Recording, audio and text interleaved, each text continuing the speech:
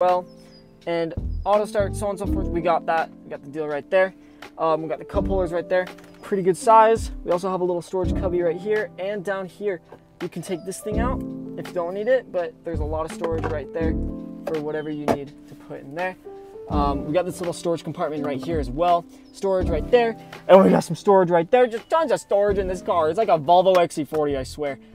Here is the glove box. Feels really solid.